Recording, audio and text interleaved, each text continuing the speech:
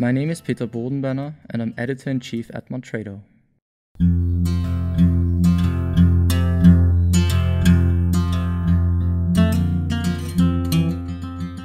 This is one of my favorite watches from my collection, a vintage Junghans designed by Swiss artist Max Bill.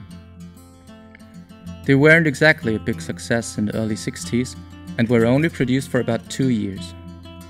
Later the collection gained popularity for its unique design, recognized for its thin lines and timeless aesthetics. Considered by many as one of the most iconic models of German watchmaking, the Max Bill collection was reintroduced by Junghans in the late 90s.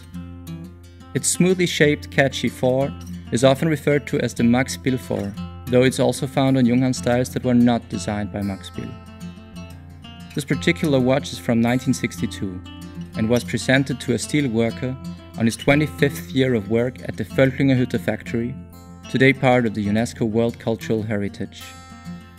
It just humbles me, thinking of how much time and work that man spent to earn this watch. It's a hand-wound example with a gold-plated case. Measuring only 34mm, it's quite a small watch for today's standards, yet on my thin wrist it wears very nicely. I don't think it's a coincidence that many musicians are watch guys and like their timepieces just as much as their instruments.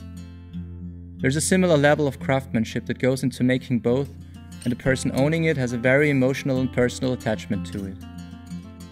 Based on the same technical principles as hundreds of years ago, they are both pieces of art, and to me the finish and the touch is just as important as the actual function it fulfills.